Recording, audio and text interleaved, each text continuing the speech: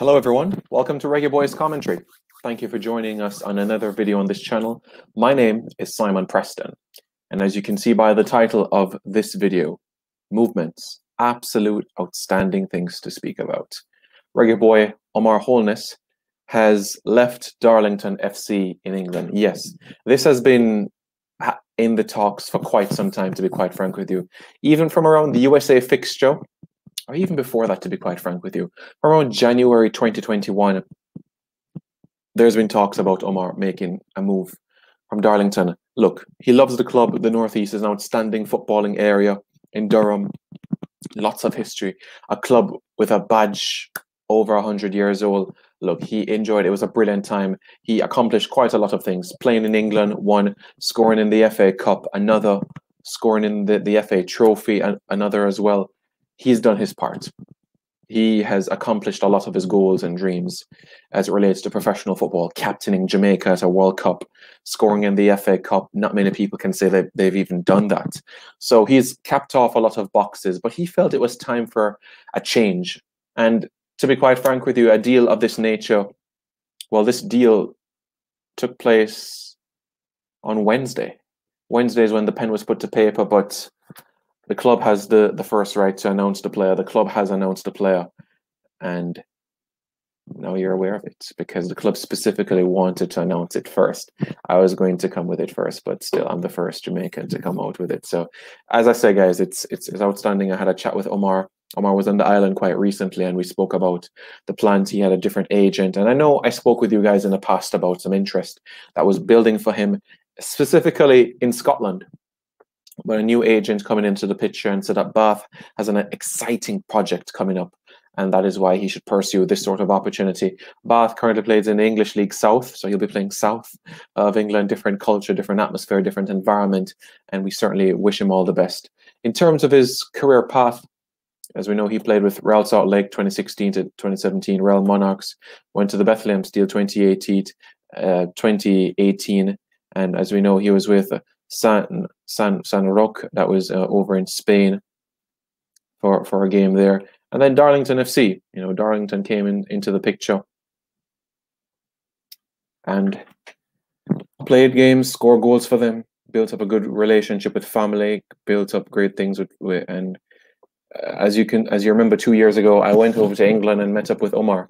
Met up in Newcastle, which is not far from Darlington. Sat down, had a pint, and just spoke about the future and what lies for him, and that this is the move that he's hoping will transform his career. Now, as it relates to the national setup, he has a lot of work to do, and he understands that, and he accepts that he's not an automatic pick. He knows that there's lots of work for him to do to be placed in a category of a 23-man squad. He knows that, and I think he's going to be putting his name on that JFF contract quite shortly as well. So with Omar and where his situation is concerned, new club, Bath City FC, signed until the summer of 2022.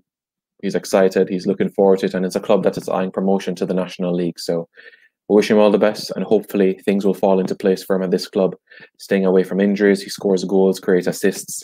He's been utilised more as a box-to-box since his move to England, even though we saw him a bit higher up the pitch during his time in Jamaica. But I still think he has the ability to play a bit higher, but that you need to be a bit more physical. That's why he's sitting a little bit deeper where he is right now, but it's perfectly fine. He can still shoot from long range, still has a decent distribution of the football. So we'll see what can happen. We'll honestly see what can happen, and we hope that he will continue to do great things in England, and we wish that he will thrive.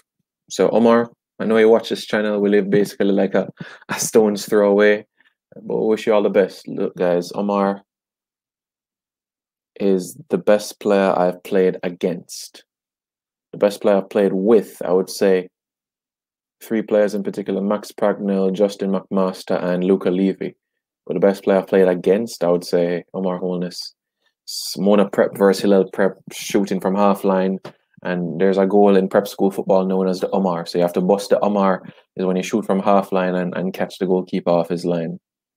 Yeah, bags of talent, I tell you.